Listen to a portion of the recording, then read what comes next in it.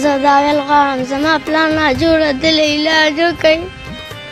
موږ دغسې ناست یو، موږ څومره موږ دا پلار دغسې ناست دی. موږ سکول هم د دې وجې پرېږدو، بابر کوټه رور دی، موږ هغه پنجاب ته ولېږلو. تاسو چې به زموږ له پیسې راوړه چې موږ مې پلار له علاج وکړو. جی موږ پرېښودو، موږ نه کاپي او کتابونه غواړي او زما پلار ته پیسې نشته. موږ د پلار وایي سکول ته مه ځئ.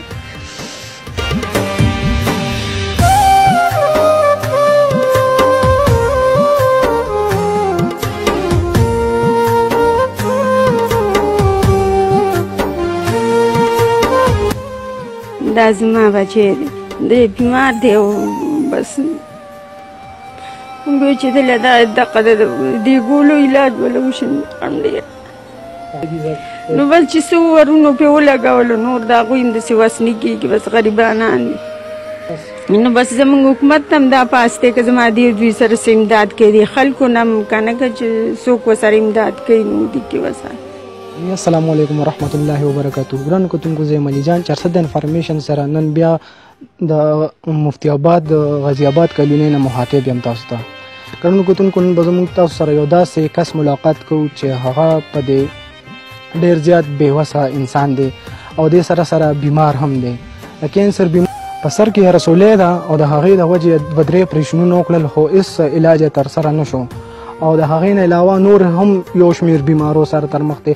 موږ به د هغوی د خولې هم بیان تاسو ته ښیو، د هغوی د کور حالات هم ډېر زیات خراب دي. نو راځئ چې موږ هغوی سره خبرې وکړو، د هغوی د کور حالات په تاسو هم ووینئ.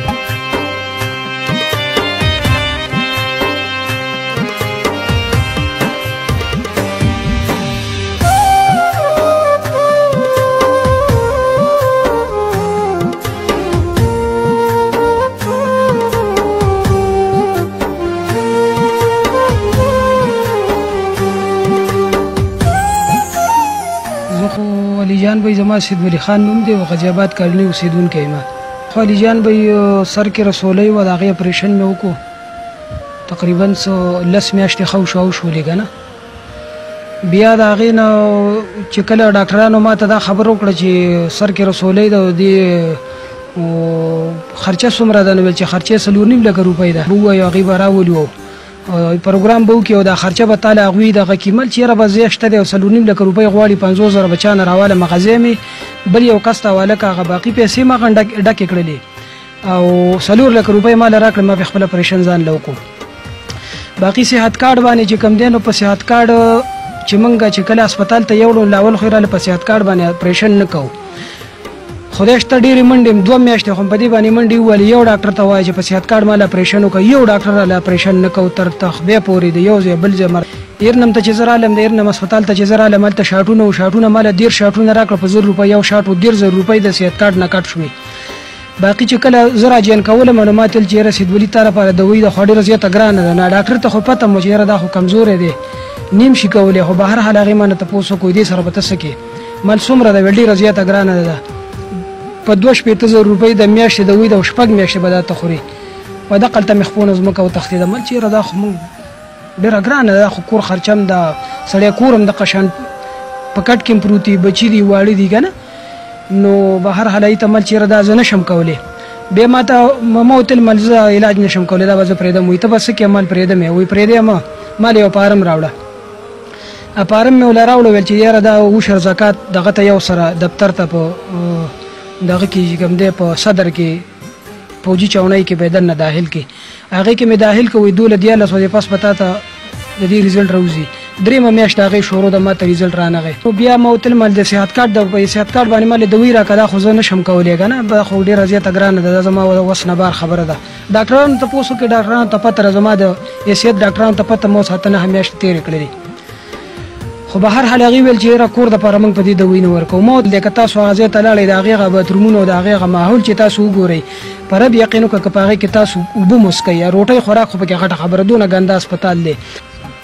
د هغې باوجود هم چې ما هغې ته غاړه کېښودله، ما ویل خیر دی زما بېوسي ده، زه کمزوری یم، زما وس نه رسي په دې 2,000 روپۍ د میاشتې دا زه نشم راوړلی، زه به په دې هسپتال کې ځان داخل کړم. صحت کارډ دفتر هلته مې ویل نوم یې دې وخت کې زما نه هېر شو هغه ته مې ویل زه به د هسپتال کې ځان داخل کړم. خیر دی که تاسو ماله کور دپاره نه راکوئ زه به داخل کړم ځان.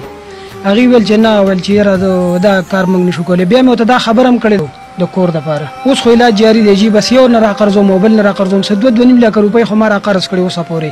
لکه دوی په 80,000 روپۍ په 62,000 روپۍ د میاشتې دوی ده دلته تیلې کې پرته تاسو ته ښیم ډبې دلته پراته دي. 2 میاشتې مې راوړه اوس د بلې په 20 تاریخ په نیټیم پوره کېده. 20 تاریخ کله تېر شوی دی او ډاکټر وایي چې دې کې وغبه مه راوله. زما د بېوسۍ د وجې نه هغې کې وغبه زما خو بچي مال د خدای 4 بچي دي او د خرچې خو داسې پروګرام دی چې بس ناست یو د الله سرې ته او بس ټیم دی تېروي او الله پاک هغه رزق دی بس کله یو او کله بل خو هغه څه رزق دی یو خو هغه د لاسو خپو خپلو سړی مزدوري کوي هغه رزق یو چې کم دی نو په چا ترقید هم نشم لګولی. د ترور خبرې مو اورېدې د ماشومې خبرې مو اورېدې او د سیدولی لالا هم خبرې واورېدې. زمونږ په دې معاشره کې چې کوم دی ډېر زیات شتمن خلک شته دي. زمونږ هغې خلکو ته خواست دی هغه شتمنو خلکو ته هغوی د داسې غریبانانو امداد کول غواړي خو چونکې دا پټي نو وایو چې تاسو دا ویډیو شیر کړئ چې هغه شتمنو خلکو ته ورسي چې کم د دوی امداد کول غواړي. چارسدہ انفارمیشن له اجازت ورکړئ. علي جان سره د لوی الله په امان.